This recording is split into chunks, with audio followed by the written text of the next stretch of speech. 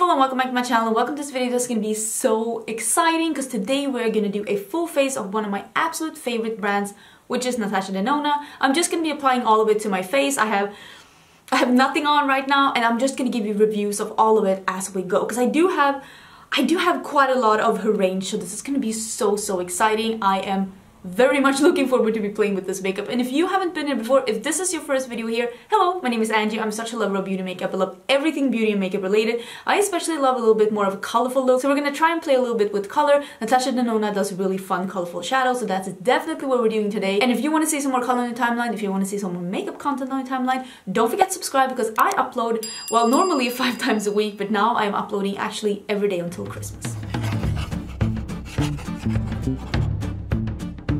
So I have everything here in front of me. I don't have all the eyeshadows here. I have like all the other products here, but I am gonna film a separate video ranking all my Natasha Denona eyeshadows because I do have quite a lot of them. But I thought today we could do something fun combining some palettes. So I want to combine the holiday palette of 2019, which was the Metropolis palette, cannot speak, and the holiday palette from last year, which was the Trio Chrome palette, with what I think is the holiday palette of this year, the retro palette. I mean, none of these palettes I think necessarily were like marketed to be like holiday palettes, but they were big palettes that came out in the holiday season, so that's what we're doing. But we're gonna start with foundation, and I don't have anything on my face. I don't usually use primers, but we are gonna go in with my actually like favorite foundation of all time. This is the Natasha Denona Foundation X Plus. I have it in 2 different shades. It is the 41Y and it is the 25W.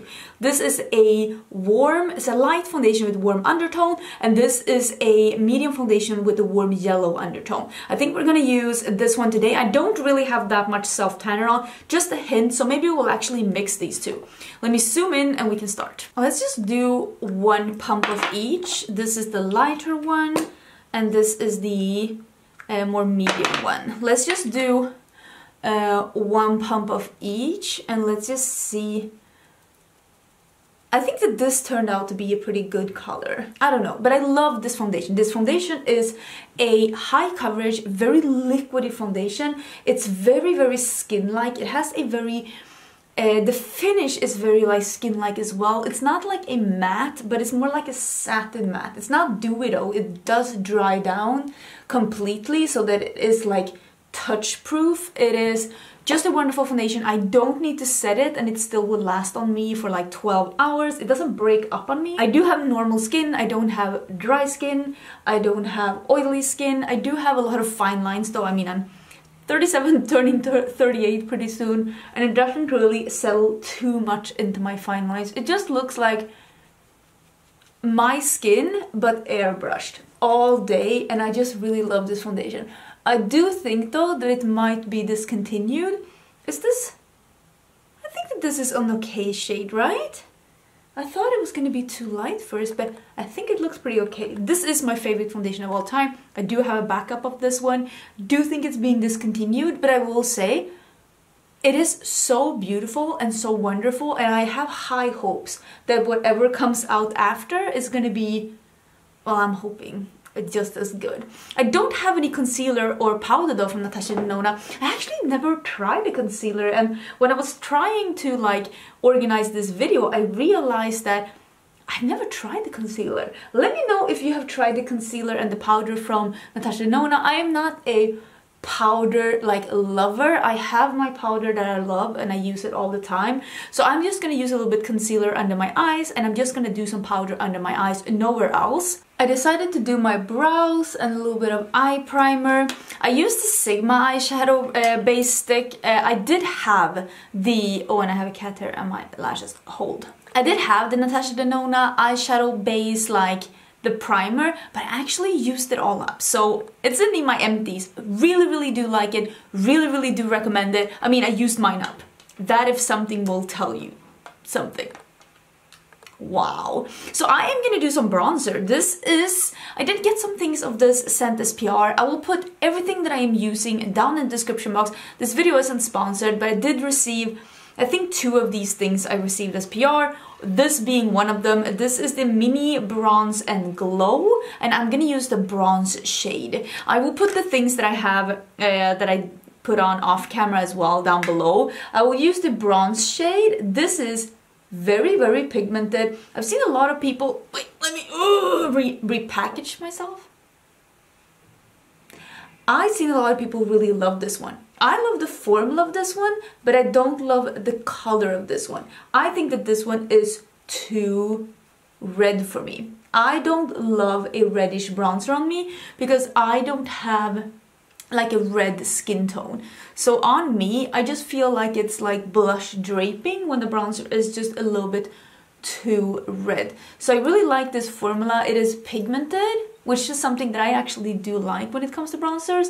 It is pigmented, but at the same time, it is very blendable, but it's just a little bit too red for me. I really hope that Natasha Denona will come out with like bronzers in the future, because I feel like she's been like, she has some sculpt shades, but I've seen them in real life and they look pretty like sculpty, not very like warm and bronzy, which is not what they're meant to be either, but they are definitely not like bronzer shades. So I would love to see some bronzers come in the future, and I really hope that that is what 2021 has in store for us, because yeah, I really like this formula.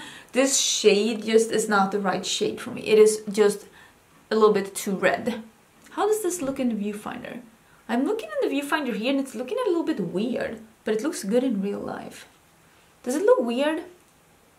I feel like this looks weird.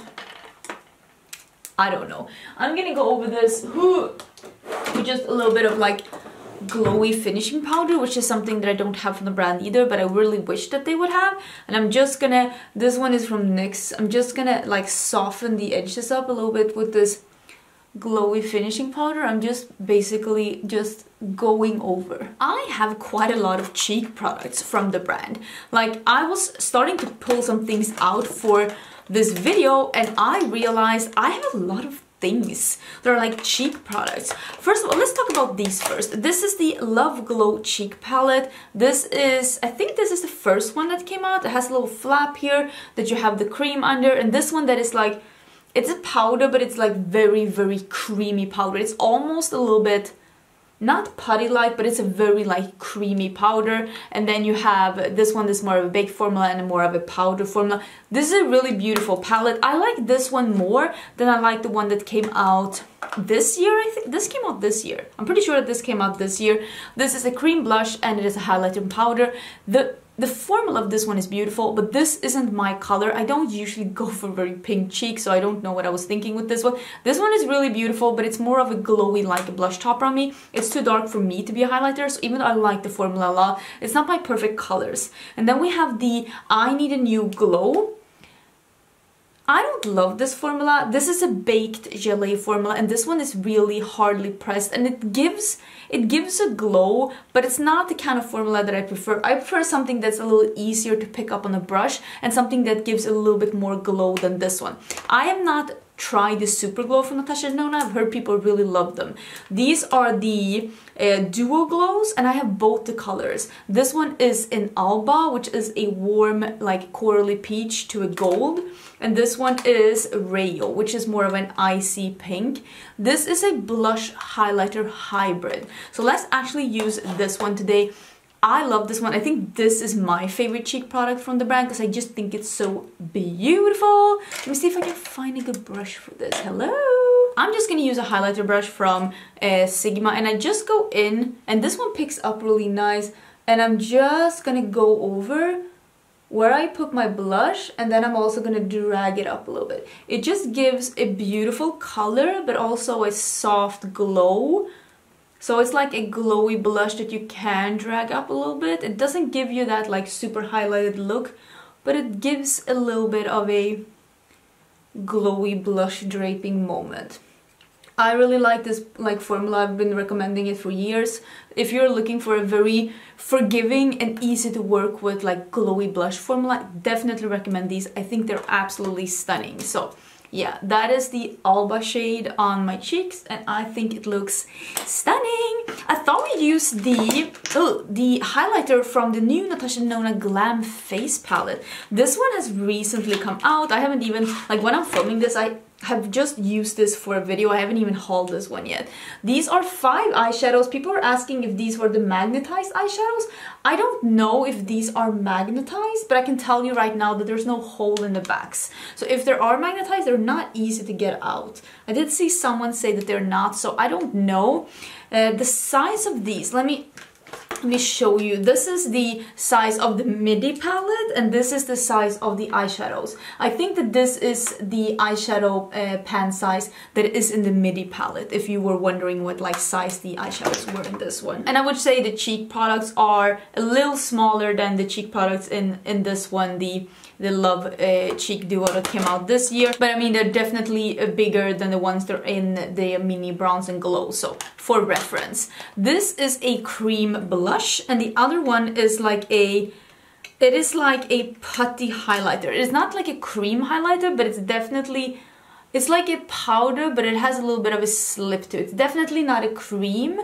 Maybe it's not even a putty, but it just feels a little slippier, and it's supposedly a new formula, and I like this formula a lot more than I like the I Need a Nude highlighter formula. So I really hope that this one comes out in singles as well, because I really feel like this will be such a nice highlighting formula. I have the dark palette, and I bought this one myself, and I have the dark palette because I like dark eyeshadows, but as you can see, this highlighter has a very transparent base, so it will stretch over quite a lot of skin tones, because I can wear it on my skin tone. It doesn't look too, it's not like lifting, because it is definitely not lighter than my skin tone. I would say like it is my skin tone, but it does have a pretty transparent base, so I don't feel like there's that much cast, even though it is meant for a darker skin tone. All in all, this highlighter formula is incredible, and I really hope that we will see that formula in future things as well. I'm putting it back in the packaging.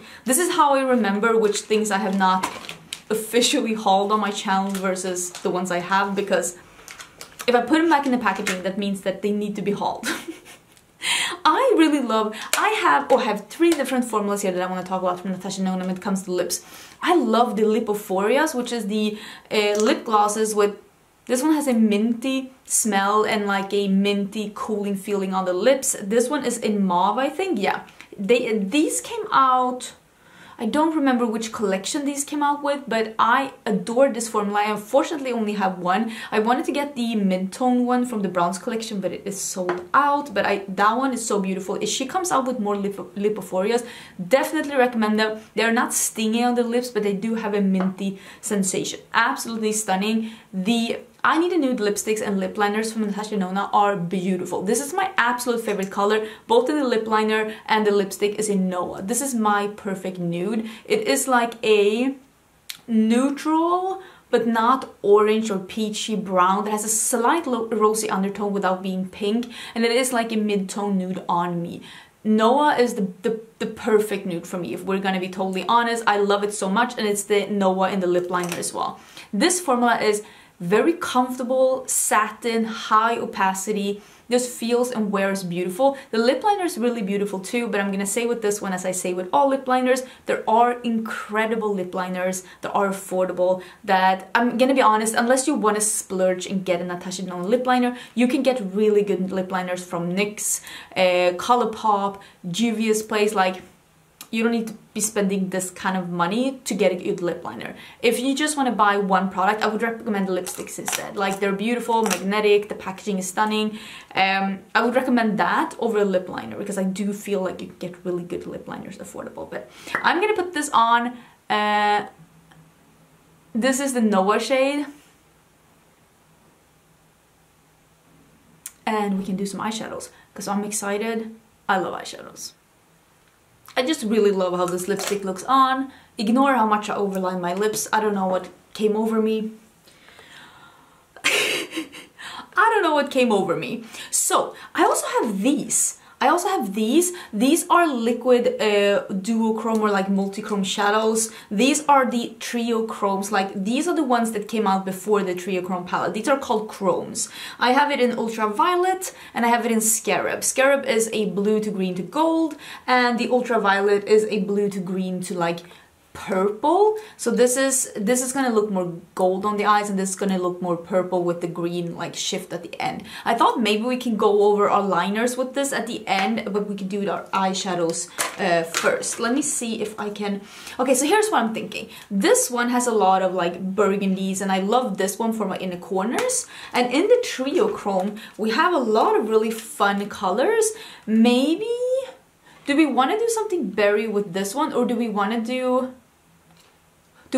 an all matte look and then like a multi-chrome liner? Maybe that could be a moment, because this one has some really fun yellows and greens, and then we can deepen it up with the dark green in this one, and just do a green with the berry lower lash line, all matte, and a multi-chrome liner. How about that? I love how I'm asking you like you're gonna be able to tell me like, yes, please do that. Okay, so let's start with this one. It's called That. I still am thinking that this is green in French, but I'm not 100% sure, because I feel like some of these other names are like actual like from the periodic table, so I don't know if I'm like correct in saying this.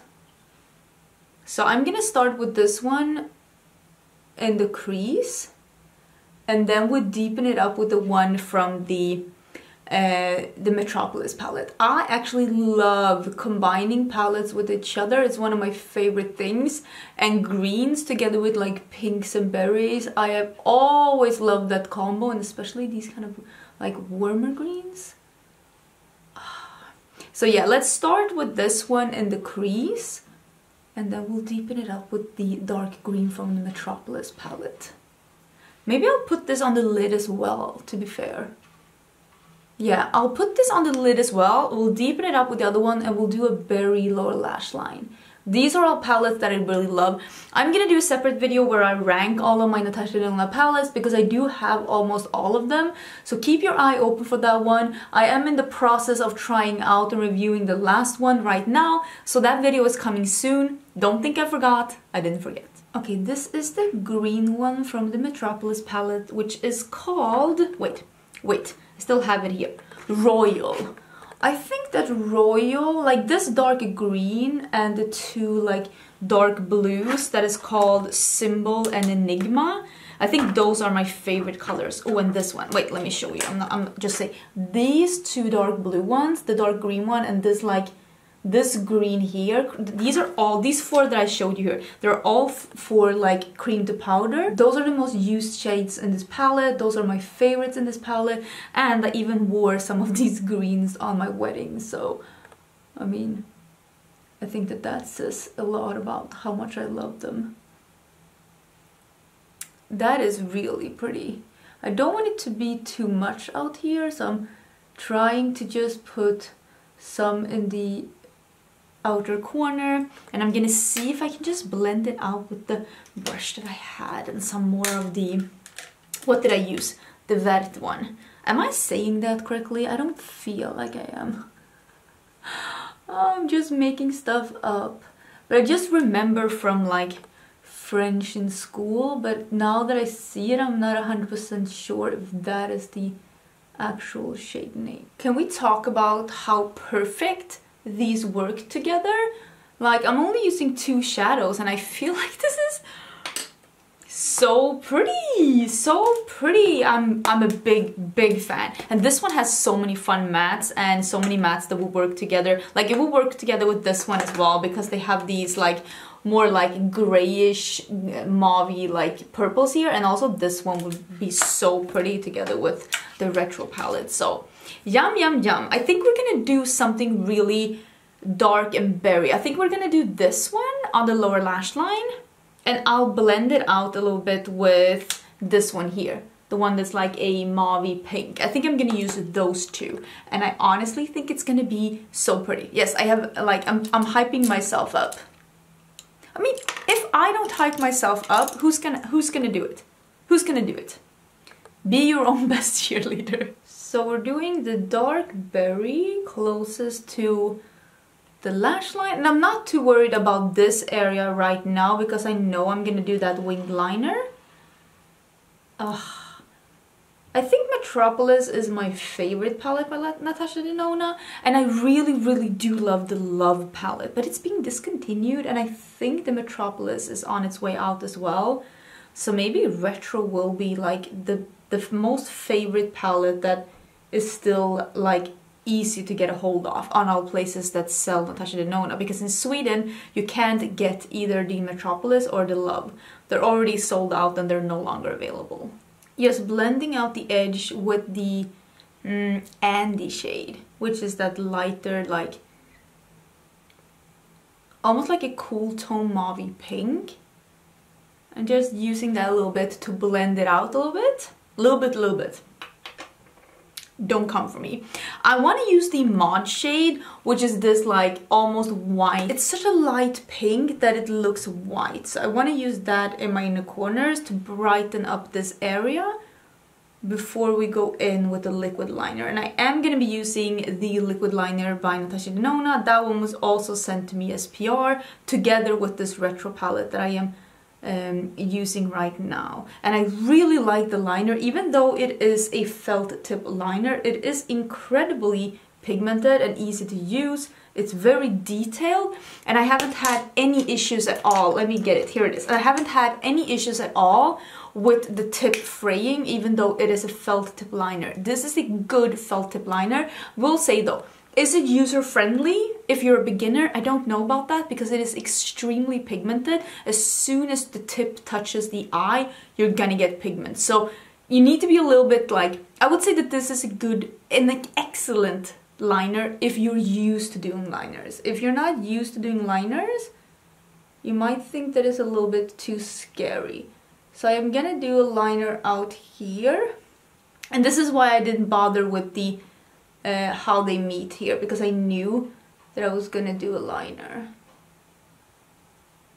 I think I'm gonna do a bit of a thicker liner so that we can cover the liner up with the chrome shadow. To get these to show up, you don't really need to have a base underneath, but I don't know if you know this from before, but multi-chromes that have a black base, they do tend to show up more intensely, and you can truly see the shifts. So I'm gonna go over this black liner once it dries down with the liquid shadow to get this to be like a liquid chrome liner. I think that's gonna be really nice. I mean, the look is good as it is right here. It's a really nice look. I'm gonna put some burgundy in my waterline as well, and of course some mascara. But I have the liquid shadow here. This one is in Scarab. It is such a pretty like greenish gold. Why is there a fly here? Seriously, sir! It is November in Sweden. Flies are not supposed to be alive. This is a bent eyeliner brush by Makeup Geek. I think this is my favorite eyeliner brush. I've had it for a really long time. It's a really nice one. And I'm just taking some on the tip of this eyeliner brush. And let me come closer. You're gonna be able to hear my autofocus, but it is what it is. And I'm just gonna paint. Can you see how pigmented this is, especially on top of the black? I'm gonna paint on top of the liner, and you can see the action. What is going on outside my window? I am sorry about the background noise. Or maybe you don't even hear it, and then people are gonna be annoyed that I said that I'm sorry about the background noise. It sounds like they are scraping snow, but there's no snow. Tell me you can hear that. It's so loud. I don't know what's going on.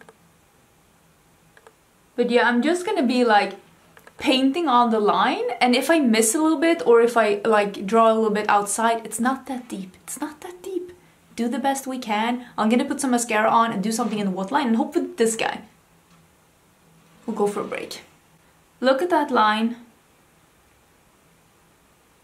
Is that not so fun? Oh, I'm such a fan. But yeah, this is the look with like mascara and something in the waterline. I think it's fun like as it is, but I'm gonna put on some lashes myself. I do have some half lashes here. I've been using these like crazy, the Vive and Smoky.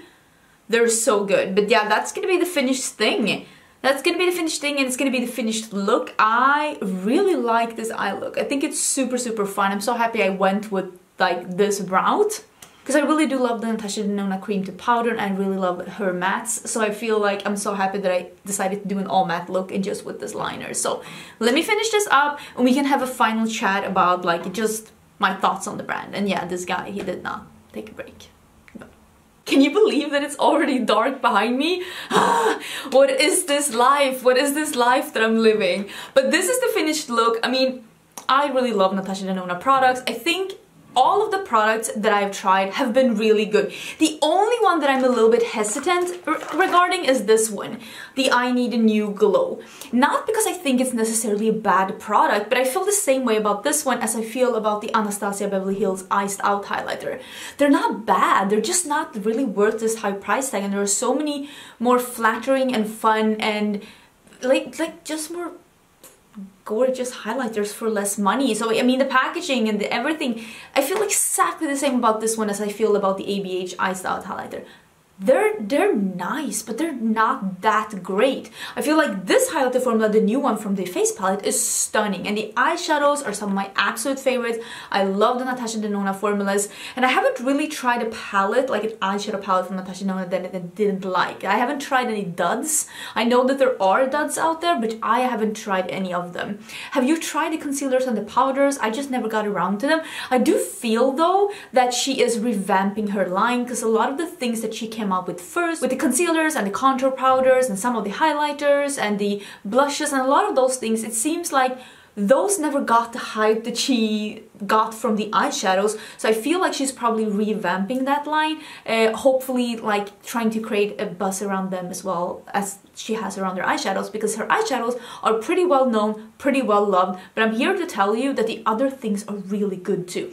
If I were to recommend anything from the Natasha Denona line, I would recommend the lipsticks. Of course the eyeshadows, but except the eyeshadows. The lipsticks, the I Need a Nude lipsticks are beautiful. Also the lip gloss, the Lipophorias, absolutely wonderful, but not if you don't like mint. If you don't like mint, they're not for you. Then the Duo Glows.